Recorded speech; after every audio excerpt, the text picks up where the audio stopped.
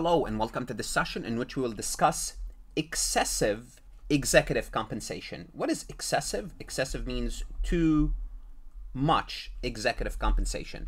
Hold on a second.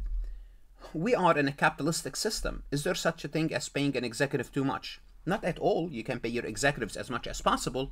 However, if you are a publicly traded company, then you can only deduct a certain amount of that deduction. So if you want to pay your executives, you can pay them, for that matter, 200 million per year. That's fine. You can pay them 300 million per year. That's fine. That's your business. That's the company's business. When it comes to the IRS, how much can you deduct for IRS purposes? You are limited to $1 million. And because you can deduct as much as possible on the financial statements, which is GAAP, and you are limited to 1 million for IRS, what's that going to do? That's going to create a difference between GAAP deduction and IRS deduction, which we'll have to reconcile later on. Now, who are the covered employees? So the rules applies to covered employees. Covered employees are the principal executives. We're talking about the CEO here. We're talking about the principal financial officer, the CFO, and the 3 highest paid officers in the company. Once again, when it comes to GAAP, you can go crazy, pay them as much as possible, deduct as much as possible. That's your problem, assuming the shareholders agree with that. Because again, if you pay the executives, it's taken away profit from the shareholder, but that's not their business. That's not the IRS business. The IRS business is to limit you from the deduction perspective. So differences will arise. Before we proceed any further, I have a public announcement about my company, farhatlectures.com.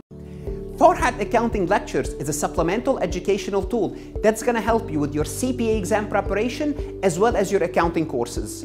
My CPA material is aligned with your CPA review course such as Becker, Roger, Wiley, Gleam, Miles. My accounting courses are aligned with your accounting courses broken down by chapter and topics.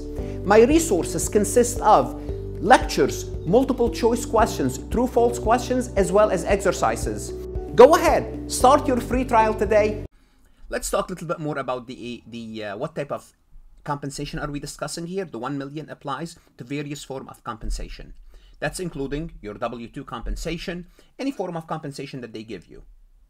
Also, commission based on individual performance. Well, they say this is not a W-2, but if you reach a certain number, we'll give you, a compensation, a commission for that. That's also included. Also performance-based, linked to the overall performance of the company. Well, if the company reach a certain net income or certain earnings per share, we'll give you a certain amount of money or stock option or whatever value. That's also compensation. Now, you don't count what we called deferred compensation. What's deferred compensation? Deferred compensation, something like a retirement plan. So basically what you do now, the executive is working in the year 2025 in your company. This is the year 2025. Now, you are saying, look, I'm going to put money away for you when you retire in year 2055. This is money for your retirement. Well, the money for your retirement, let's assume you put away for them for that year 100,000. Well, that money is not counted in this compensation. Or, if you are giving them benefits that are excluded, remember, if they're included, if they're taxable, if they're excluded from gross income, if they're non-taxable, that's fine. You don't count those benefits. And there's few benefits. Healthcare benefits is one of them. But if the fringe benefits, all fringe benefits are taxable, then it's included. So only non-taxable fringe benefits, and you have to be careful about this because they might try to trick you into telling you it's some sort of a fringe benefits. Well, is it taxable? Well, it's included. If it's non-taxable, it's not included. Also, there's a special rules for business entertainment expenses for officers, directors, and people who own more than 10% of the company. So if the company incur entertainment expenses for those individuals, sport event, a golf outing, or whatever business entertainment you incur, that's fine. You can deduct, no problem whatsoever. The company can deduct them. However, whatever you deduct, you have to take this money and include in their W-2s of the officers, the directors, or the shareholders. So as a company, you can deduct for the receivers, for the people who benefited from this, it's income for them. So it's deductible for the company, but they are included on their W-2 as gross income. Now, we've been talking about up to this point for public companies, and public companies are heavily regulated because they're public companies. I'm sure some of you are thinking, okay, this is public company. How about private companies? Can we pay if it's a C Corp and if it's a private company, what would happen? Well, under private companies, we don't have a particular dollar amount. The IRS says, look, if the compensation are unreasonable. Now, what is unreasonable compensation? They don't put a number for it. It's a private company. You can pay your executives as much as possible. But if it's unreasonable, well, we're going to allow that tax deduction. So if you allow it as a tax deduction, how would you classify it? So if you pay an executive $5 million per year, which is not much for executives, but for some executives at least. Well, if it's not an expense, what are you going to do? You're going to reclassify it as dividend, because you don't want the IRS don't want you to take the deduction. Okay, why? What's the purpose of this? Again, the purpose is to prevent corporation from deducting too much executive pay that's not justified by the value or performance contributed by the company. That's the whole purpose. Is, well, this pay does not justify the performance of this individual. Why are you paying them too much and getting a tax deduction? So rather than a tax deduction, reclassify this payment as dividend, which is not tax deductible. If you want to pay them, that's fine, but you cannot get a tax deduction.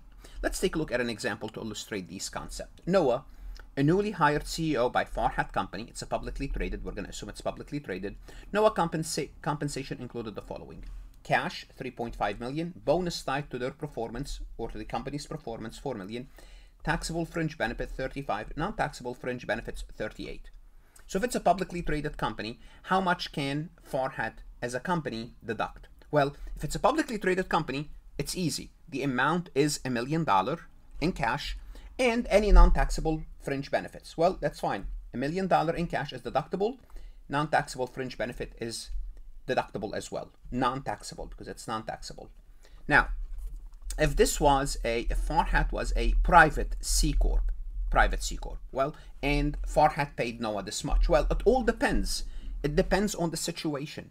Well, is this justified? What do I mean by this? Let's assume Farhat is a 5 billion company in sales. If it's a 5 billion company in sales, and after they hired Noah, Noah was able to increase sales by 20%.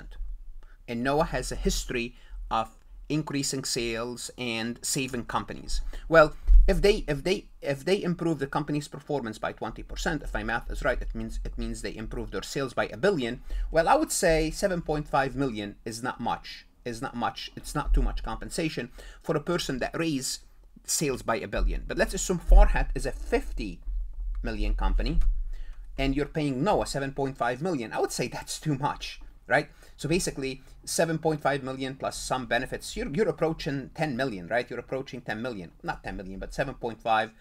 You're talking, what's 7.5 of 50 million? Just to kind of give you an exact percentage, 7.5 divided by 50, it's approximately 7.5 divided by 50. That's approximately 15%. So 15% of the companies is going toward the executive pay alone. That will be, I would say, if I'm an IRS agent, I would say this is excessive executive compensation. You would need to reclassify. You can pay them that much. We're not stopping you, but you cannot take the deduction. Again, this is for private. And the reason I mentioned private, because in this session we're working for C corporation and public, and specifically this session is about public, because most of you will be thinking, how about if it's a private company?